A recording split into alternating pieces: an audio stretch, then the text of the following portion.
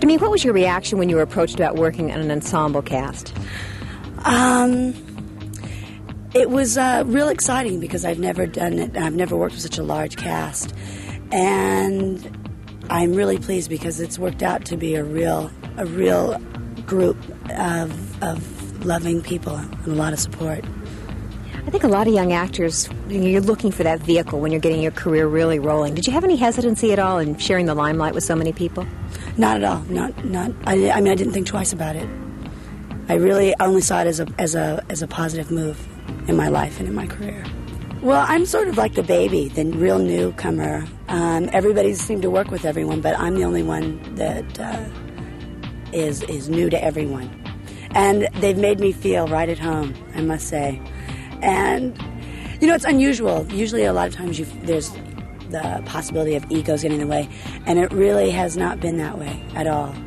What about St. Elmo's Fire? What do you... Well, I guess this has been compared to The Big Chill over and over, sort of the Little Chill or whatever you want to call it.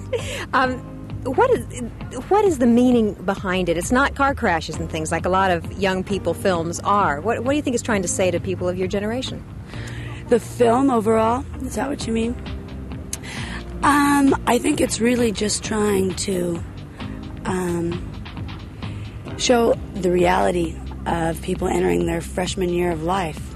You know, it's we don't have car crashes and we don't have gimmicks, and it's really just our relationships with each other and how we have to grow up, you know, as a group and as individuals. You know, a lot of people have compared it to The Big Chill, and who am I to say whether it is or not? I find it could be only in the sense that it's us before that point, because we don't have a common, you know, reason why we're all in this, except for that we're just friends. I mean, we're not coming back for a death. It's really just the beginning of our lives. And I have a wild one within this film. Wild one? What? I play Jules, and she's just a real exciting person to play. She's a lot like me, but at the same time, she's so far removed from my thinking, and it's been a real challenge. I think that's been the nice thing with Joel's casting. He's been real insightful in placing us, because we're all playing extensions of ourselves that are real, you know, inward places that we've probably not yet looked at. It's really hard for me. I had such a different life. I never really had this kind of